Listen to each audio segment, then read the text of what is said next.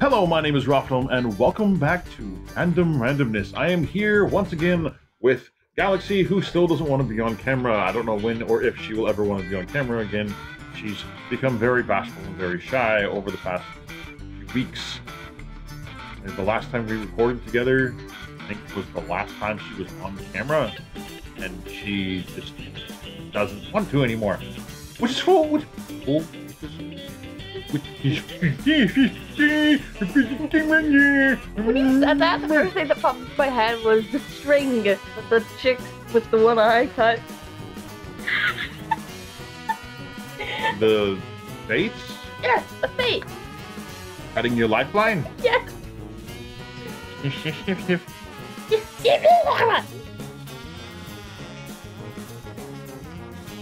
Let's try that intro one more time. Hi, my name is Rofnum. I am joined by Galaxy once again.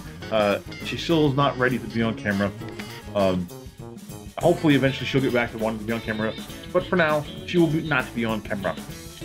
We are back once again for Randomness, and we are going to do another quiz today. And today, our quiz is going to be: everyone has a makeup palette that matches their personality. What's yours? And as usual, we have two different windows open. You can tell we have two different windows open by, let me scroll down here. First off, how would you describe yourself? Wait a second, what the? Oh. Ah, it's a different, what? That's weird. Okay, there we go. Now we're in the right spot. Okay. Alright, so everyone has a makeup palette that matches their personality. What's yours? What qualities make up your makeup? Question number 1. First off, how would you describe yourself? Creative, outdoorsy, energizing, articulate, adventurous, or confident? What's articulate? You're not articulate. Okay. Meaning you're very good with words. We're full watching a TV show like 30 minutes ago. Yeah, I'm not articulate. The reason why I say you're not articulate is because you also have a hard time enunciating your words. So you have a hard time getting out what you're trying to say. I would be creative. I was going to say, I would choose creative as being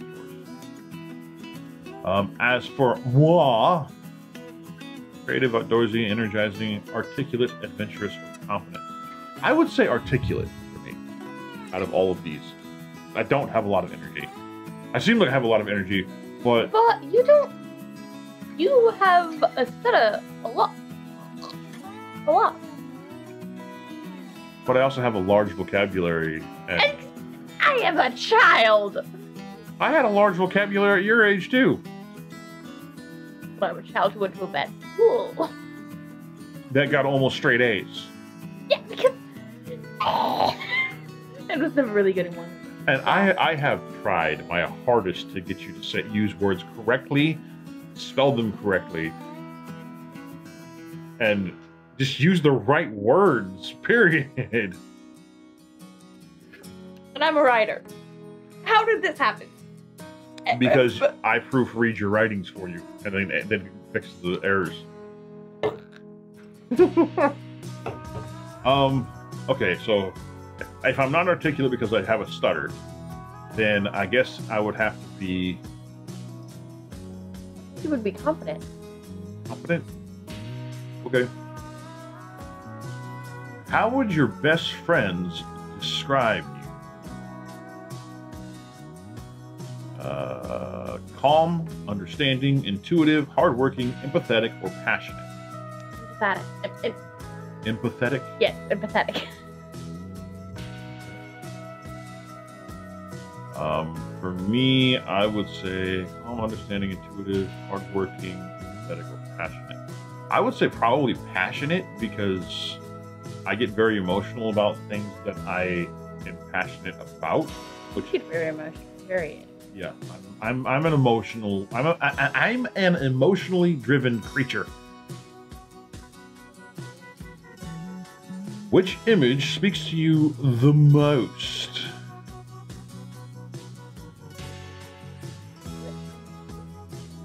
Yeah. Sunset. I can't click on that part. I gotta go over here and click on it. Alright. I would say the moon for me. Like the moon. The reason the sunset speaks to me, it shows the sun is setting, and it means your days. What's something about you that you think most people overlook? Your sensitivity, your work ethic, how deeply you love, your optimism, creativity, or spirituality? Spirituality. I think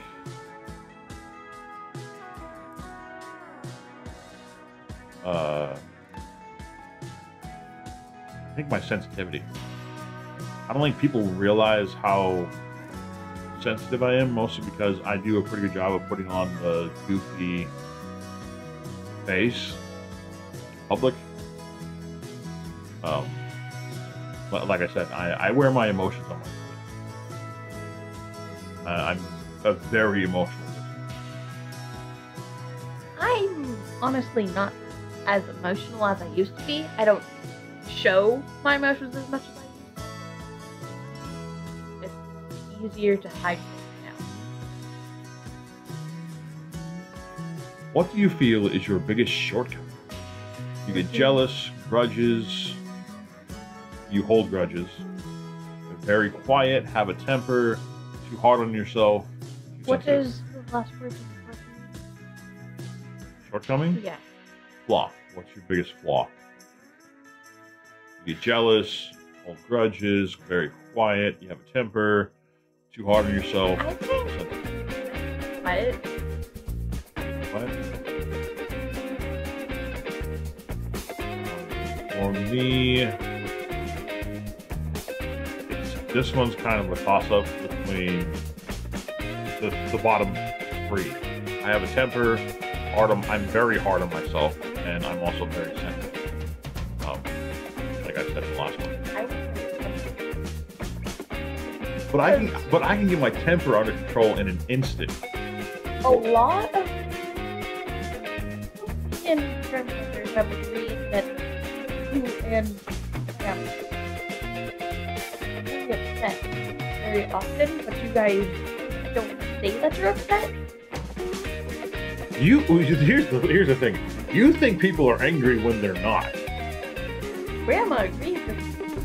Grandma agrees with you in the case of me and Grandpa, but you think that Grandma's mad at you a lot. She is not mad at you at all. Ah. Yeah, but that's what I'm saying. I still think your temper is. But I don't get mad that often. I get mad, but I don't get mad that often, whereas I'm very hard on myself all the time, and I'm extremely sensitive, which leads to me getting angry, because I deal with my sensitivity by getting angry. With my emotions, because when I sleep, I don't have to deal with anyone. Yeah.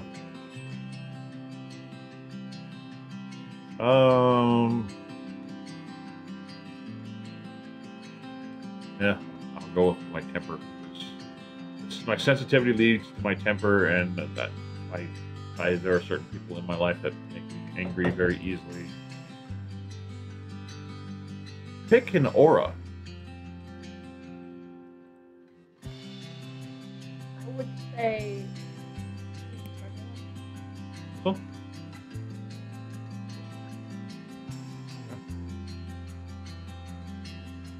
For me, I'm going to go with the blue one here.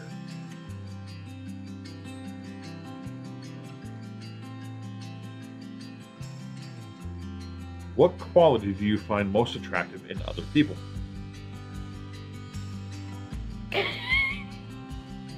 They don't mean what quality makes you most sexually attracted to somebody, to other people. Just what quality do you like about other people? Their intelligence, passion, humor, creativity, boldness, or empathy. Empathy is a big thing. For me, humor. It would be humor for me. Which would be most ideal?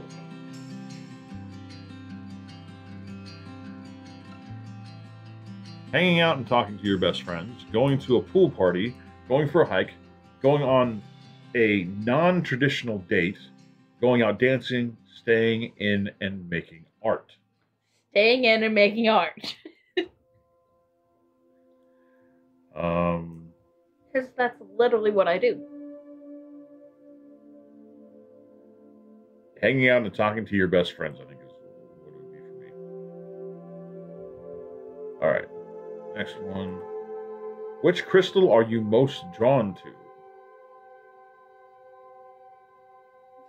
The pinkish one on the bottom. This one? This one here. Okay. As for me, I like this one right here. What's your favorite thing about yourself? My ability to self-soothe, my empathy for others, my wit, my open-mindedness, my imagination, or my work ethic. Empathy? Your empathy? Yeah.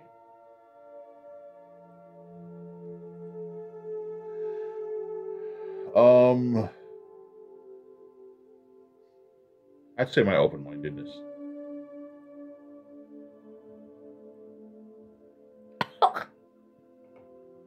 What's your favorite school subject? Art, English, math, biology, psychology, or gym? Really? There is no history on there? Nope. Art. I figured you would have chose art no matter what.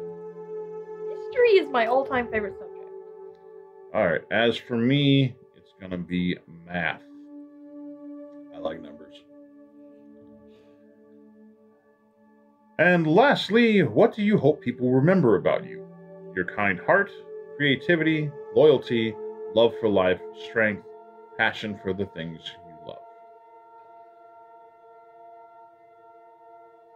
I would go with my creativity. Okay. As for me,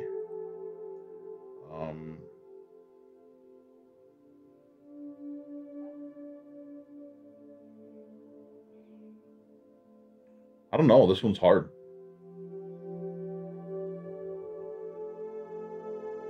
I'm going to go with passion for the things I love. All right, starting with galaxies. You got the third eye blinking palette. From left to right, your palette is made up of the swatches soft-spoken, open sky, open mind, calm, cool, and creative. Violet vengeance, away with words, and third eye blinking, soft-spoken. While you may not be especially loud vocally, the things you say carry a weight that not many others' words do. You only say what you mean, and when you really do mean what you say, And you really do mean what you say. you only say what you mean, and you really do mean what you say. Open sky, open mind. You've always been inspiringly open-minded, but you feel as though your thoughts expand even further whenever you are out in nature. Something about the purity and vastness of the outdoors calls to you on a very personal level. Calm, cool, and creative. You feel most at peace when you are creating something new, and figuratively or literally, getting your hands dirty. You are captivated by the arts. Violet vengeance. You've been known to hold a grudge and have a hard time letting go of things from your past. While it can be hard, sometimes you have to let go of things simply because they are too heavy. Away with words. You were born with a gift for communication. Maybe you express this gift through your art, or maybe you just have a way of talking to people that helps them understand. How you choose to use this gift is entirely up to you. Third eye blinking. You are highly spiritual and often have strong premonitions. Some may have called you an old soul because of how mysteriously all-knowing you are. Why is that so accurate? Why am I scared? It's actually very accurate for you. Very accurate. Now let's find out how accurate it is for moi. You got the Summer Soul palette. Okay. From left to right, your palette is made up of swatches: Warm-Blooded Lover, Summer Soul, Soft and Sweet, Sometimes It Rains, Night Owl, and Big Ol' Optimist. Just based on these descriptions, it sounds like me. Warm-Blooded Lover. You love passionately and deeply. True. And once you love someone, you are absolutely loyal. True. You regard love and affection so highly that you simply expect the same from others, which can often lead to disappointment. True! What the hell? However, loss has never deterred you from loving again. Summer Soul. You feel most at peace during the summer months, when you can be out swimming, hiking, and hanging with friends. You're a naturally social person and make friends easily. That is mostly true. I mean, don't get me wrong, I love swimming. I feel more energized going out swimming, hiking, and definitely hanging out with my friends, but I prefer to hang out with my friends. I don't want to do this stuff on my own. That's why everyone's like, oh, you never go out, because none of my friends are around for me to go out with. Soft and sweet. You are very gentle and understanding when it comes to other people. Your friends feel at ease when they're with you, and honestly, a bit invincible. If only you can learn to be as kind to yourself. I'm hating this thing right now. It's freaky weird. It's freaky accurate. Sometimes it rains. Being such a caring and accommodating person can have its burdens, and sometimes the world and all its problems can weigh you down. It's okay to hurt sometimes, and it's okay to admit it. No, it's not. It's... What? This is freaky accurate. It is. It is. It's weird. Night Owl. You like to stay up late. What? No. When was the last time you went to bed at an accurate time? Accurate time. Accurate time. An accurate time. I go to bed at 2:30, 3:30, 4:30 in the morning all the time. That's an accurate time. I go to bed at... What time when was the last time I went to bed at a decent time? Yes! Well, for me, 4:30 in the morning is a decent time. And then I get up at noon and then do it all over again. No! Not what I mean! I'm like 9 or 10. 9? Not 9. You mean like 10:30, 11, 11:30, maybe midnight? Actually, not a few days ago. It wasn't that long ago. Like, but I think your graduation was Thursday. I went to bed at like midnight. Maybe 12:30 at the latest.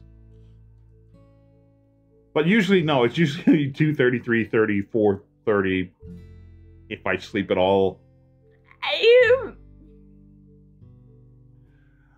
I will be absolutely dead on my feet, exhausted by 8:30, but it's way too early for me to go to sleep, because I will go to sleep at 8:30 and then I'll wake up at midnight and I'll be fully energized and I won't be able to sleep until like 9 or 10 o'clock in the morning, and then I'm just not getting enough sleep. So I have to power through like an hour of being absolutely exhausted, and then my second wind hits and it hits like an anvil. I'm up.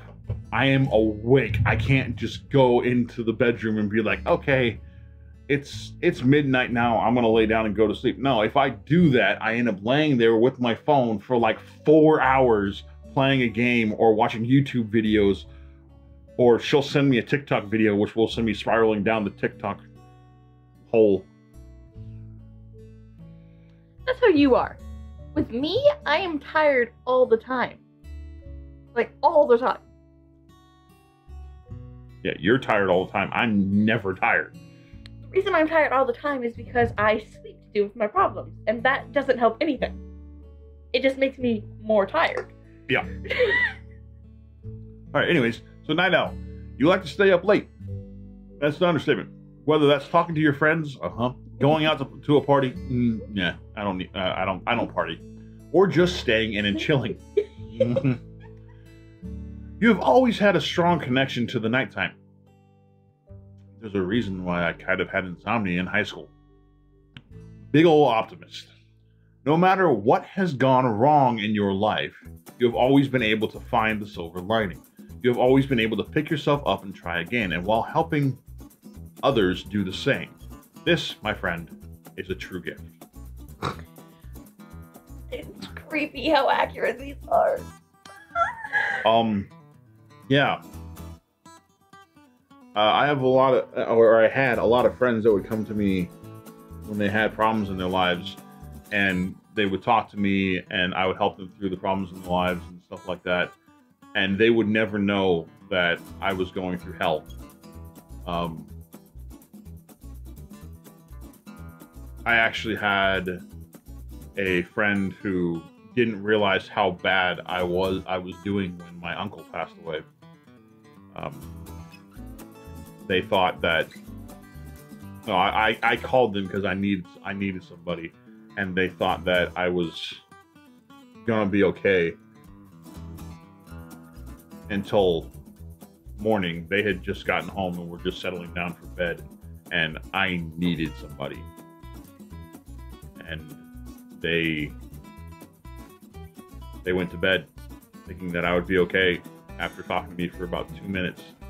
And I spent the next 4 hours opening and closing my pocket knife, sitting there freaking out because my uncle was the one guy that I really considered to be my dad, because my dad passed away when I was very, very young.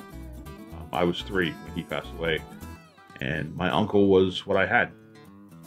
My uncle have the most memories as far as a male father figure. My uncle and my grandfather were the 2 people that I had. My grandfather died when I was 20, and so that just left my uncle as being the other guy that I perceived as being a father figure to me. Even though once we moved up to where we live now, we kind of lost contact with him. I still considered him to be that father figure to me for my entire life, and my entire life has been kind of molded after him, and unbeknownst to me, also molded after my dad, because apparently the 2 of them were so much alike that by just what I learned from him for the 5 years that he was a big part of my life, and taking that and going, well, what would he do in this situation? What would he do in this situation? And it was one of those underlying mental things where you don't even think about it. It was just something instinctual where, oh, he would have done this, he would have done this. And I lived my life that way and found out that I was doing things more like my dad would have done them than my uncle, but I kind of learned how my dad would have done things through my uncle because he was very similar to my dad. And then with the help of my mom, I learned a little more about how my dad did things. And so I got this underlying thing where my uncle started instilling the values in me, and my mom finished it off, having the father figure, and then having my mom.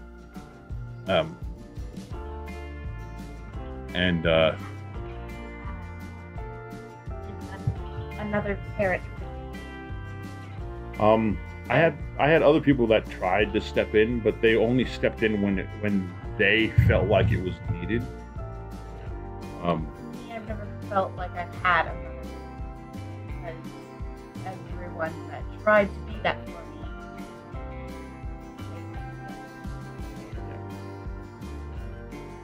Dark times, We do. We all do. And yeah, we do. But yeah, this quiz is bizarrely accurate with just answering a few questions and so like if you do these quizzes and you want an honest answer and you want and the person that makes the quiz is trying to be real and honest about the stuff and not trying to lead you into the hole that they want to put you in, just be honest with the answers. Answer things truthfully. Answer things the way that you know you actually would. Don't answer things the way that you think you should. Answer truthfully and honestly, and really think about the answers before you select your answers, and you'll get a more accurate look at yourself.